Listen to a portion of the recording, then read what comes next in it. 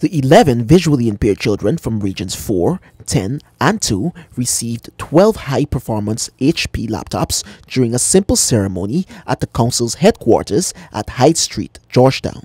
Project coordinator of the Guyana Council of Organizations for Persons with Disabilities, Garner Singh, who is also visually impaired, said that the organization always recognized the need to equip the children but could not afford it.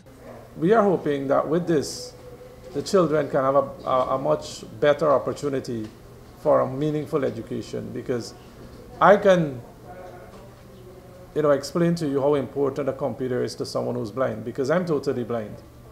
And I was able to graduate from the University of Guyana with a diploma, a bachelor's degree and a master's, and even a postgraduate diploma, using the computer equipped with the JAWS software.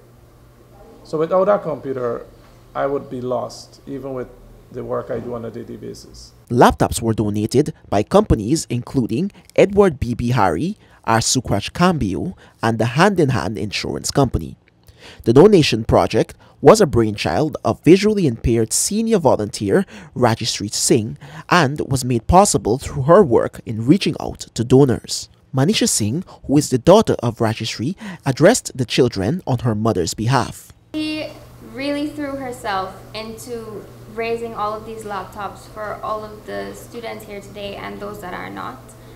She would like you to know that she can truly empathize with each and every one of you, because she herself is legally blind, and technology has really helped her in her everyday life, and she wants to give this opportunity to all of you. So before I continue, I just want to say on behalf of her, thank you to each and every one that has contributed in some way to helping raise these laptops for everyone.